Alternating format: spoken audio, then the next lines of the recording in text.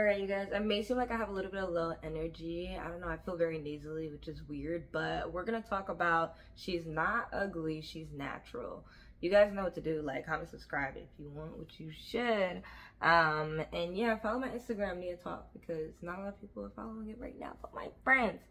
Alright, so basically, I was watching Pop the Balloon. You know, I'm like into those, mainly the one that Arlette does because it is kind of funny. It's like it brings out like a Christian villain like type aura to it, which is hilarious.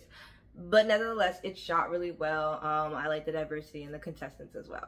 But I was watching one, just a short or whatever, and all these guys popped, all these hood niggas, I'm gonna say it, they popped on this one girl who's really sweet, very beautiful girl.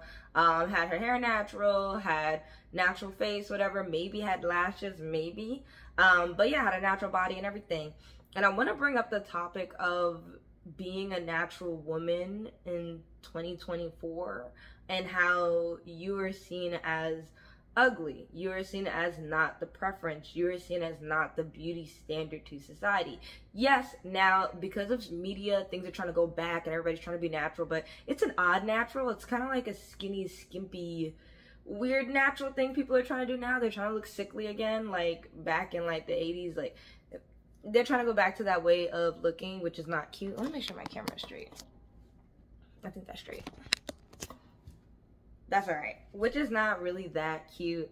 But yeah, you're not ugly, you're just natural. And I had to understand that. I remember like feeling so weird when I was out in public or the club scene, mainly the club scene, which is, it says a lot. Like club scene is not for me. You don't want to be in that. Trust me. People that are at the club are not there to have a nice life. They're there to escape their lives that they don't want to live. And therefore, having sex with you or getting a drink and getting drunk and not remembering who they had sex with is the escape they want from life. And that is how we get into the black culture of baby mama drama, which you don't want to be. So protect yourself, ladies. But anyways, back to being natural, having a natural butt. Like, I have hip dips. I have a big butt. That's just been my whole entire life, but I have a butt shape that is natural. It is not completely like this. It's not perfect. I don't have the fat from my stomach put into my butt so that my hip dips could fill out. I don't work out either. I don't have a muscle booty. I just have a booty, and that's it. And I love myself. Like, I literally post swim pictures. You guys know, swim enthusiast. Like, I love swimwear, love swimwear, love swimwear. I want to make my own swimwear line. But that's just me. I had to learn to love that, and I loved it all my life. But once BBLs came out, it was kind of like weird because it really felt like other people loved my butt, but at the same time, other people wanted it to look a certain way. Like, I remember guys that I went on a date with would be like, oh, if you tone up and stuff like that. One guy said that to me, and I was like, excuse me? Like, he was just like, your body's perfect. You could literally be like a trainer or whatever. You just gotta tone up, because I know that my clients love the way that I look. So I'm like, first of all, I love myself. I don't want to tone up. I don't want to do anything. I want to live a healthy lifestyle, which means walking, eating, breathing, jogging, whatever I want to do, lifting weights if I want to do it, doing some sit-ups. It don't matter. I'm doing it for my health. I'm not doing it for my look. You can go do something for your look if you are insecure about it, but I'm just saying don't do it for anybody else. So I remember getting that comment, and I was like, I don't want to. And we need to understand there are things in this world that are physically impossible. For you to fill out your hip dips, you can try as hard as you want, but it is physically impossible for you to fill them out to the fullest like a BBL. Okay? Please get that through your head. And just because you have hip dips doesn't mean that you're ugly. It means that you're beautiful and you're natural. So that's natural number one. So then we go into having a tummy. Like, I have a gut, literally, I can stand it. Having a tummy is natural. It's so natural. Literally, like, it's interesting because even having organs in your body, like, make it normal. Like, it's not normal anymore. Everybody wants to be BBL, skinny, flat, abs sketched on like Cardi B. Meanwhile, she sketches on her abs, and at the same time, she has pregnancy. I don't know how these things work. I don't know if it's abs on top of pregnancy. I don't know what it is, but all I know is it's not for me. But yeah, things like that, like having a tummy. Like, I have men that love my tummy, I have women that love my tummy, but it's very interesting because I post photos with my tummy or whatever out, and I could tell a lot of females are jealous because I'm walking around and I don't care. But that's the best part about you. You don't care. And it is normal that you have organs. Don't let anybody make you feel like you need to lose it. Don't let anybody feel like, oh, like, and I hate the term, a lot of older generation people do this where they're just like, oh, you've lost weight, and they think that's a compliment. Telling somebody they lost weight is not a compliment. It's really a jab at their own insecurities. Really, they're taking a jab at you because they're insecure about their weight, and you look good, and you are confident, and you are happy in the weight that you are in. So that is what I'm talking about. Like, I've gotten it from family members and stuff like that, and honestly, it's a real jealous tactic when they do that. If somebody goes up to you and says, you look like you've lost weight, it's a backhanded compliment, point blank, period. You should not have to feel more beautiful because you lost a certain amount of pounds.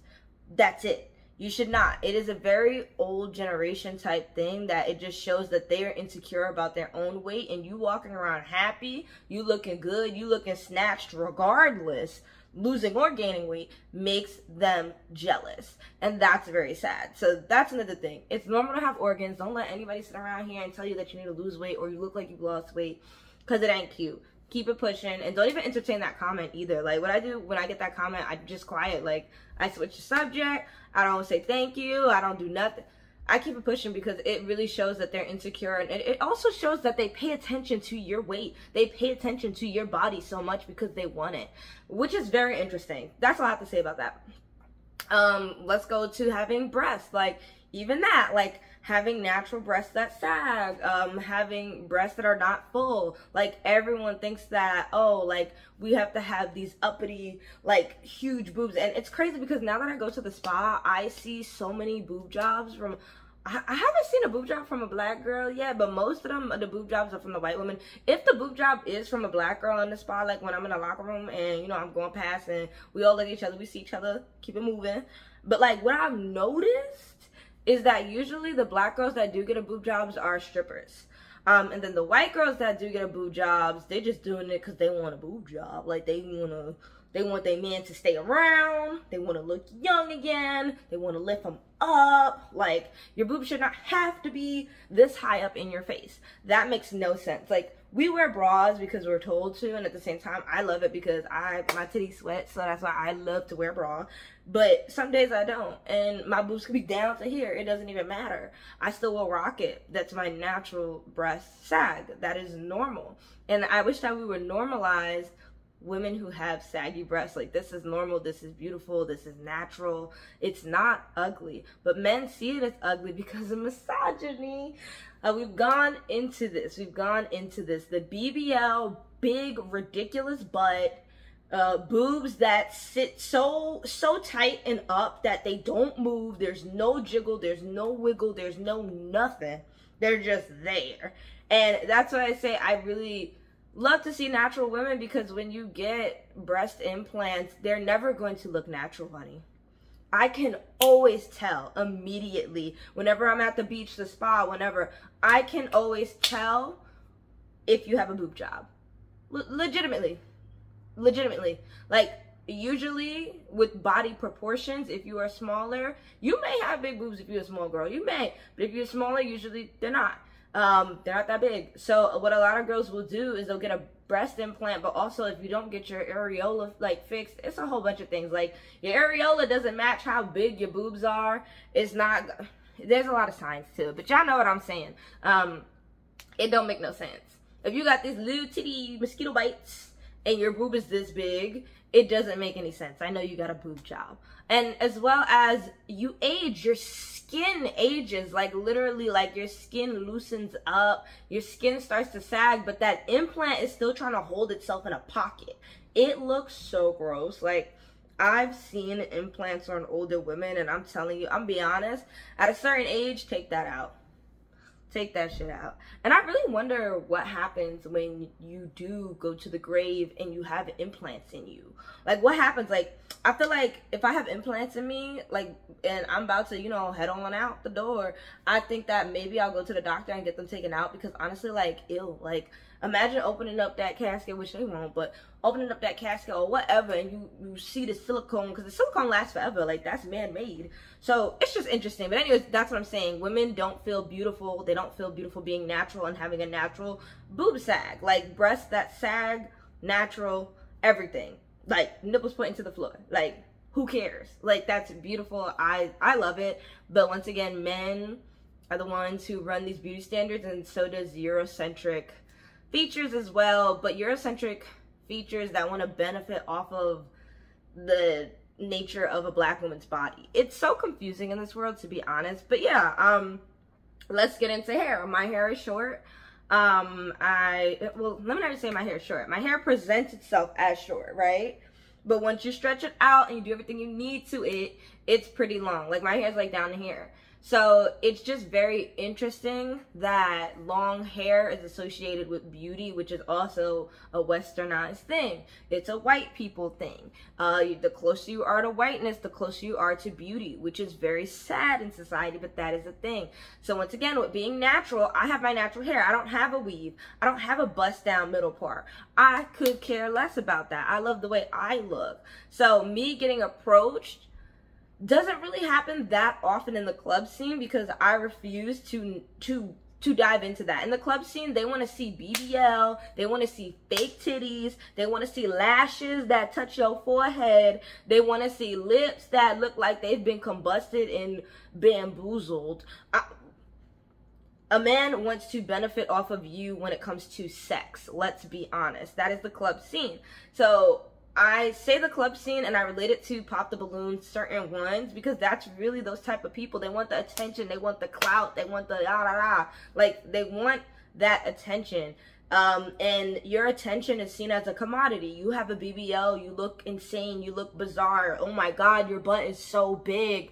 That is seen as a commodity. It's not just seen as sex as well. Like, it's not just seen as this turns me on from a guy. It's seen as, how much money can you make us tonight?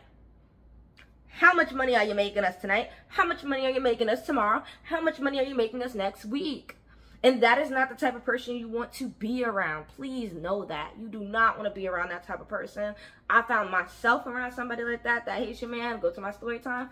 He was that person, and that is why he did what he did, and I cut it. I was like, nah, you're weird. You're weird. The way you associate people with money in a woman's body and it being a commodity in society and how it should be used, you're disgusting. And you're running through the military and the streets, messing everything up. Trust and believe that. So please, please be careful with these Navy men. They are really bad people. Anyways, back to being natural. So yeah, so I'm natural. I wear my natural hair, and I came about that through art, and that's why I do it. I came about that through hair discrimination at jobs. That's why I do it. If you're not a place that accepts me for me, I don't belong there. If you only accept the white face that I gotta put on, you only accept the wig, the lashes, the lips. And I say lashes not because black girls don't grow lashes. We do. Ours are just curly and beautiful. It's more about what they think a black girl should look like, how a black girl should present herself.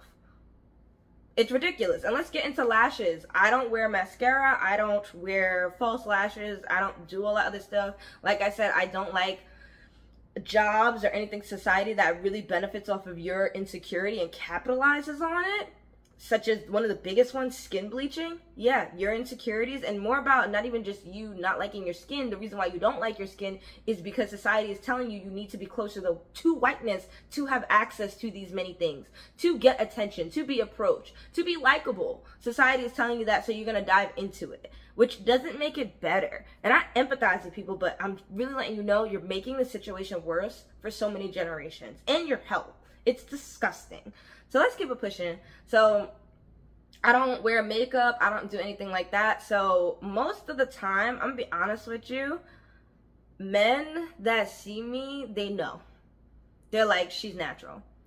Men that approach me also know. And they're like, she's natural. And they like it. But I will say it's the areas and the places I'm at. I'm at the beach. I'm at the boardwalk. I'm taking a hike. I'm going to a spa. Like, I'm going to a restaurant. Like, I'm doing things that involve people just trying to fucking live. Just trying to fucking live. Like, that's it. I'm not going to the club and looking for that specific attention. I'm not looking for clout. I'm not looking for money. I'm not looking to make my body a commodity in this disgusting, like, I don't even know.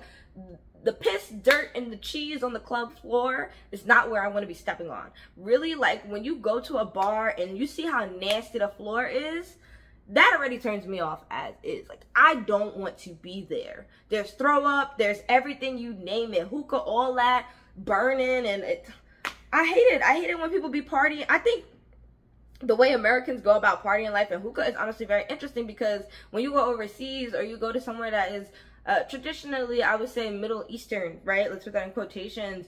They're not out here partying and bumping like that, because if you bump into one of those things, it burns, it's expensive, and it's ghetto. So when I went to the hookah lounge, I remember I was like, y'all out here partying and doing all this. You got all these black people out here doing all this, and they about to burn themselves straight up dry. Like, what are we doing?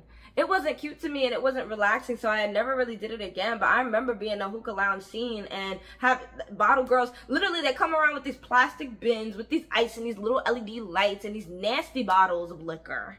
Nasty bottles of liquor. And I've never personally paid for it, but it is, like, it's just gross. And that's another thing, too, I want to make in a video about paying for drinks and this and that, and how girls feel like, oh, women, oh, I'm not supposed to pay for my drink, or blah, blah, blah. Look, do what you want to do, but don't put your self-worth to a man paying for your drink. Because that man knows what he wants. He's not trying to be lottie-dottie and take you on a marriage carriage ride. No. And obviously, you have the right to not do anything with that man, but think about, is that the attention you want? Is that the attention you want? You think that's cute? But anyways, being natural is beautiful. I love it. I think more women should do it. Don't conform to what society is telling you is beautiful. Like I said, that girl is not ugly. I'm going to try to put it in this video. That girl is not ugly. She is natural. I think she may have had some false lashes on, but who cares? All I have to say is that what those guys are looking for is a body that will be a commodity. That's it. That's it. They want someone to say, oh, we know she do OnlyFans. Oh, she making money. She doing this. She doing that. You don't need that. You don't need that. You don't need that. And keep it pushing. Love you guys. Bye.